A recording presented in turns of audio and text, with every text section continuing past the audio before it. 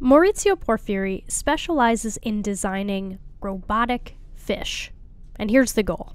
Deploy robots in the environment and use them like sheepdogs to guide schools of live fish. Yes, robotic, aquatic, Pied Pipers that could escort fish to safety in the case of an oil spill, for example. Sound fish improbable? Take a look at this.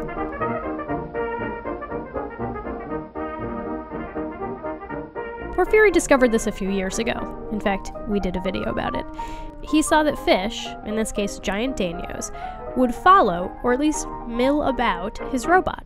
And since then, he's been trying to understand why. But he's not a biologist. No, absolutely, by any stretch. So, I am a mechanical engineer, so the focus of the study is mostly on the hydrodynamics. Specifically, does the robot's tail flapping, and Porfiri designed the tail intentionally to move water like a real fish, provide any clues for why the real fish are following the robotic leader? To test that, Porfiri, or one of his grad students, puts the robot and a real fish in a water tunnel where the water flow and the robotic tail speed can be controlled. And what we find is that beating the tail makes a difference.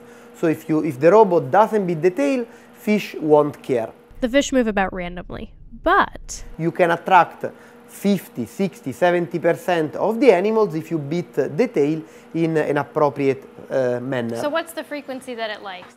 Twice per second, 2 beats per second. At 2 beats per second, at least for certain water flow speeds, most fish position themselves here. And this may be a good spot because fish in this spot don't have to beat their tail as fast to stay in place, Porfiri says, suggesting the robot is providing an energy saving to the animal. It's aquatic drafting. Yeah, exactly. And when they measure the flow of water around the beating tail using titanium particles and a laser beam, they find that the tail does indeed shoot vortices, these little swirls of water, towards where the fish is sitting, which may help propel it. So that could explain why the fish sits here in this water tunnel.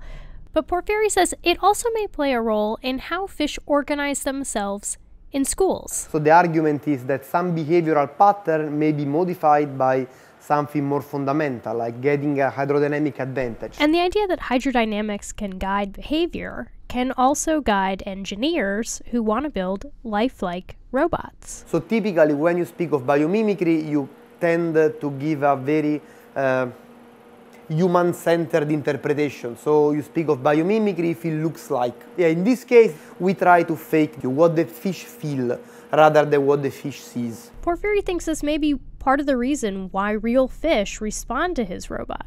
It doesn't look like a real fish, but it feels like one. For Science Friday, I'm Flora Lichtman.